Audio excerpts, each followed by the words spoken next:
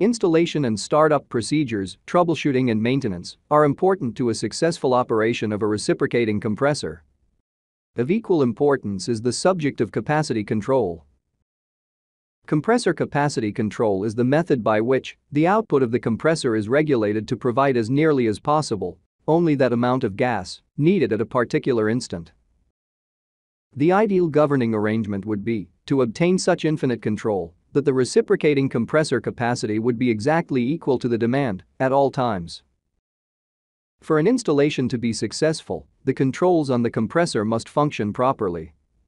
It is therefore extremely important that engineers, operators, and maintenance personnel be thoroughly familiar with the compressor controls. This familiarity must include an understanding of the reasons the controls are put on the compressor in the first place, as well as knowledge of their operation. A compressor driven by a variable speed motor approximates this condition through its ability to change speed and therefore to change its capacity within the limits of its maximum and minimum speed. The capacity of such a compressor is infinitely variable. However, the majority of reciprocating compressors operate at fixed speeds.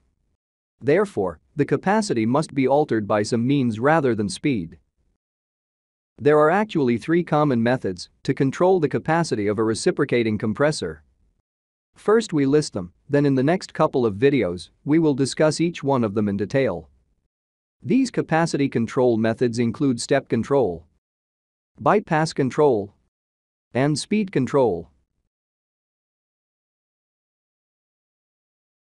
For step control, there are two basic methods used for capacity control on reciprocating compressors. These are intake valve unloading and clearance pocket unloading. These two methods are sometimes used in combination with each other. In the latter arrangement, the capacity reduction is in fixed steps. We will see this in detail further ahead.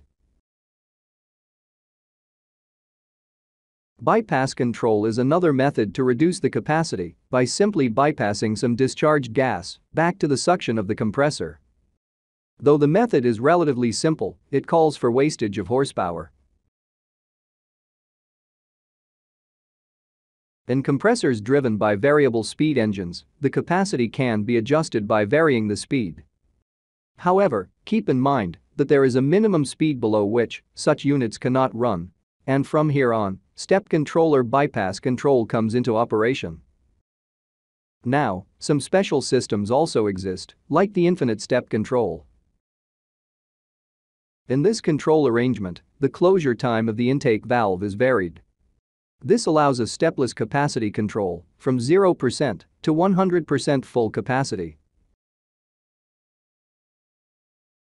In the next couple of videos, we will examine in exquisite detail the intake valve unloading and the clearance pocket unloading methods. We will use extensive graphics, cross-sectional views, and 3D animations to give you a virtual practical exposure on compressor capacity control. So if you are ready, then see you in the next video.